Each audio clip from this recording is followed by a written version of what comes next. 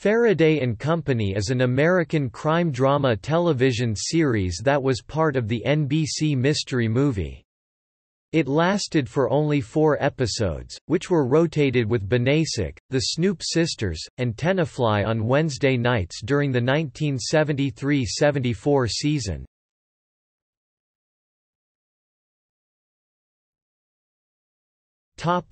Plot.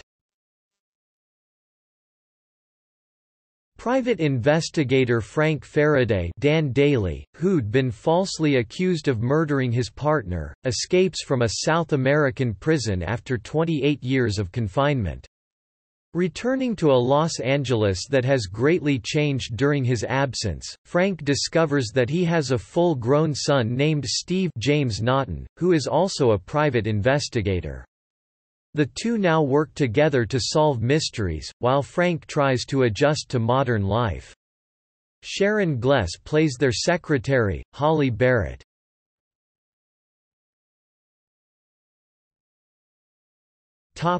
Episodes.